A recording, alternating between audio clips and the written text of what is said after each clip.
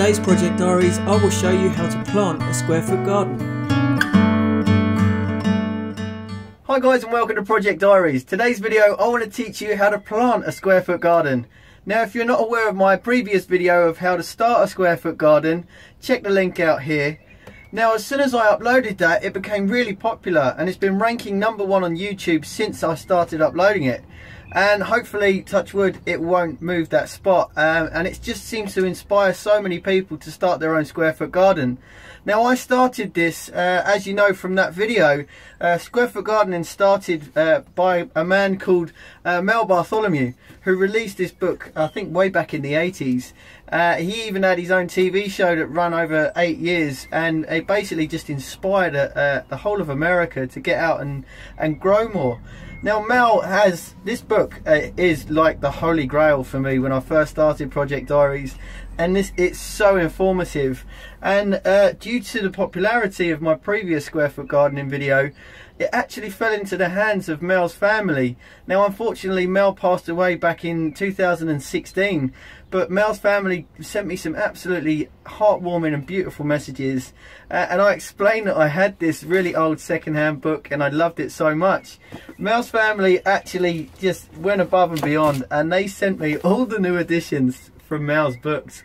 Now I can't recommend these anymore. If you are a beginner gardener and you're watching this because you need some inspiration and some advice, planting a square foot garden can seem really daunting with spacing and everything, but these books are phenomenal. If you do want to get hold of them, I will leave the links in the description box below. And the most amazing thing is this copy was actually signed by Mel, and it was just, I don't know, I treasure these. As you can see, I've been really delicate with these. And in this message, Mel's family sent me, me and Grandad a message, giving us the best wishes. So I know I'm sorry I'm rambling on this intro, but it was so precious to me to receive these and those messages. It's just amazing. But anyway, getting back to today's video, I'm going to teach you how to plant a square foot garden. Now the best thing, if you've got a small space, you really want to think about the crops that you're going to grow. Now obviously if you don't have that bigger space, you want to grow crops that have a really good yield. So you want to stick to plants like tomatoes and cucumbers, lettuce, or some sort of berries, or you want something that's going to produce a lot of fruit, sort of peppers and chilies and things like that. So you're going to get lots of fruit and vegetables for little work. But in today's video I want to try and explain and go through loads of different garden ideas for beginner gardeners, for more experienced gardeners, for winter gardeners. There's so much you can do, so I'm going to try and pack it in and make it as easy as possible for today's video, and here's how to do it. So here's a selection of all the seedlings that I'm growing this year. There's a nice array of different basils. I've got lots of companion plants here. These are marigolds. I've also got some runner beans. The link to grow these is on the screen now if you want to try these out. These are really good to grow vertically. I've also got some cucumbers, some squash, some nasturtiums, also really good for companion plants. These are beetroot, but I wouldn't recommend doing these. I've done a mistake here, but this was the first time of me doing these. These need to be planted straight into the bed. But I've also got loads of jalapenos and kumquats that I'm trying this year. I've got various different chilies, and these ones haven't gone too well. I've done these for the first time as well, but I will be trying some more companion plants later on. So there's a look at my plants, but you'll also want to look at my raised bed. Now this bed is 4 foot by 4 foot. Now you can make your raised beds whichever shape you want, but I definitely wouldn't do them any deeper than 4 foot. The reason why is so you can reach into the centre without packing down the soil. You can make these raised beds as long as you like, but I definitely wouldn't go more than 4 foot wide. Also, if you're starting a square foot garden with young children, I wouldn't recommend more than 3 foot wide. Children have a much shorter reach, so a 3 foot bed would be perfect in order for them not to pack down the soil either. So if your bed is 4 foot by 4 foot, this will give you 16 spaces to grow various different plants. And if you want, each space can have a different variety. So let's zoom into one square so we can check out spacing. Now each square foot will be 12 inches or 30 centimeters.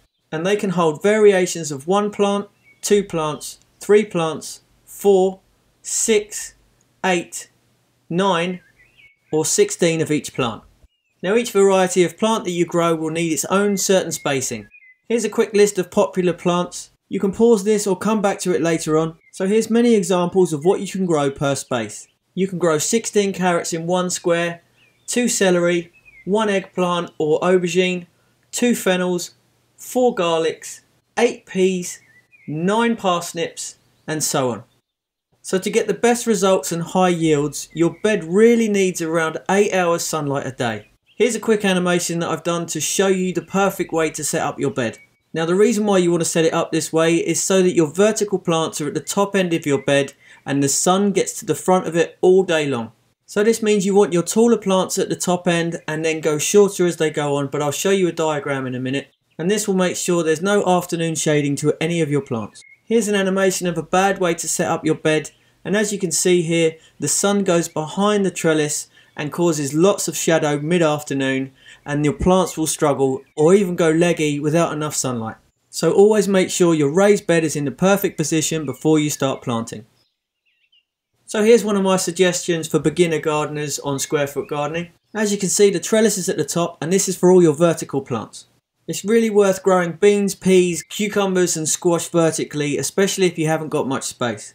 So if you set your raised bed up correctly, you really want to make sure your vertical or vining plants are the furthest away from the sun. This will eliminate any shading that I showed you earlier. The next row would be for your tallest plants. A good example for this would be tomatoes. Unless you're growing a shorter bush variety, tomatoes can grow really tall, so you want to make sure these are in this row. The next row would be for your medium height plants. These could be many peppers, bush beans, bush tomatoes or chilies. And the first row would be all your shorter plants. I've gone for a really nice selection of herbs. You can also grow lettuce, radishes, garlic or any of your shorter variety plants. Here are some more garden ideas if you're a little bit more experienced, or if you want a salad garden, a tomato garden, a herb garden or many other types of garden, including those that you can grow over winter periods. So without it becoming really overpowering and daunting, concentrate on 1 square foot at a time. You can guess by eye or mark the soil exactly where you want to put your plants. Or if you want a bit more of a visual, you can use sticks to mark them out easily. So as I'm starting with the row closest to the trellis, I'm going to plant cucumbers and squash. So squash would be 1 plant per square foot and cucumbers would be 2. Now I've just prized out 1 seedling here and I'm going to try and plant it as close to the centre of the square as possible. Simply dig a hole as deep as the seedling's rootstock. Now instead of me going through every seedling I'm going to plant today, I will make a playlist which will be on the screen now. This will give you a lot better guidance on how to plant things. You just want to press the soil down so each seedling is stable, but don't pack it down too hard. The next lot I'm going to plant up are peas. These are a little bit more difficult because there's 8 per square. Again, you can use a visual aid or you can just do it by eye. And again, I'm just going to prise the seedling out of the pot, dig a hole accordingly and make sure it's stable and the soil isn't too packed. Also, gently prising out the root system will help them grow into new soil. So you don't need to see me plant all these, as you can see them in all my tutorial videos, so check out more online. And I'm going to do exactly the same thing with the runner beans, and I'm going to use 8 per square. What I'll also do is make a playlist with all the tutorials that I've done with flowers and vegetables you can grow in a square foot garden. The link will be in the description or on the screen now. So I've done most of my planting here. As you can see, all of my vining plants are at the back to go all the way up the trellis. This was my peas, my cucumbers and squash I think it is. My tomatoes are here, and corn. I've done corn for the first time, but I probably won't do them again because they take up quite a lot of space. But my tomatoes are going really well. My garlic hasn't gone too good this year, but I've done that in another tutorial. I've left this row here for all my companion plants. I'll put the marigolds etc in there, and I think I'm going to put some more chilies and whatever I've got left in this section. Now this whole bed is full of my homemade compost. I'll leave a link in the description, but this means I won't need to use any fertilizers or feeds throughout this growing period. So the last thing to talk about today is watering. Now there's so many people that ask me why I don't include watering in my videos, and that's because this channel's global and each country has its own different climate, temperatures and weather. So for me to include it in one video just for England, it won't necessarily be the same for Australia, Europe and America and things like that. So basically the easiest thing for me to say is only water in the morning or after the sun has set. This gives you the most amount of water. It won't dry up in the day's sun.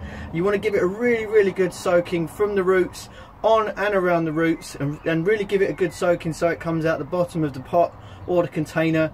And basically you want to make sure that the water that the soil's moist. You don't want it to be really sodden and really waterlogged, and you also don't want it to dry out too much. It's okay to let it dry out a little bit. This will allow the roots to establish a little bit better, but you don't want long periods of drought, especially if you're using tomatoes and stuff. That will cause them to split. You can watch this video, that will help you stop tomatoes splitting. But you really want to get that watering done regularly every day, and that will help you really have a successful square foot garden. I hope today's video has really helped you, really pushed you to try something new. Even if you've done this before, this will help you, especially with the spacing. I've had great success with this. Square foot gardening has changed my life, so I really hope this video has helped you as well. Anyway, good luck gardening, and I'll see you again soon. Take care of yourself. If you'd like to keep up to date on all of my future releases, click the subscribe button here. Here are some links to some of my other videos. And if you've tried this or any other project, I'd love to see your progress, so please join my Facebook gardening group where thousands of people are sharing photos and ideas daily. Thanks for watching, and I'll see you again next time.